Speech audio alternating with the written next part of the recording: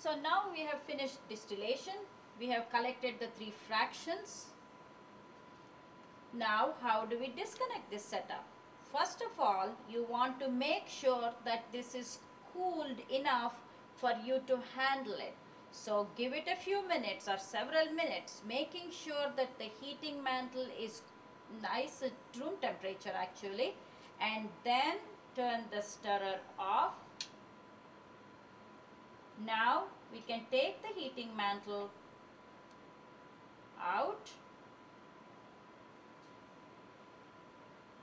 Again, we had already turned the variac off, so the heating mantle is off. You can bring down this jack.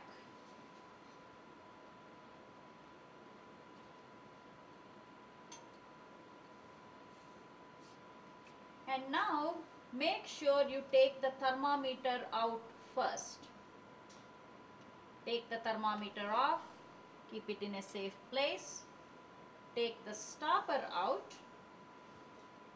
And then take out this distillation piece.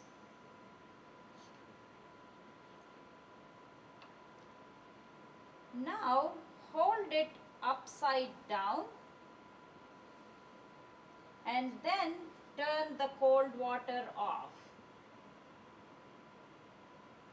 Once you have turned the cold water off, we are ready to take off this in tube.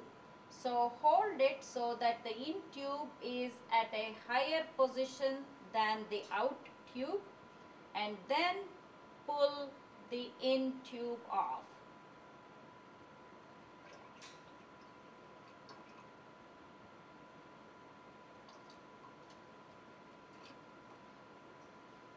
Notice how nicely all the water drained off. If you pull the out tube out first instead of the in tube, then you will spill water here. So holding it in this manner, take off the in tube, all the water is drained. Now we can disconnect the out tube as well. So place the condenser on a piece of paper towel. Then you can take this also apart.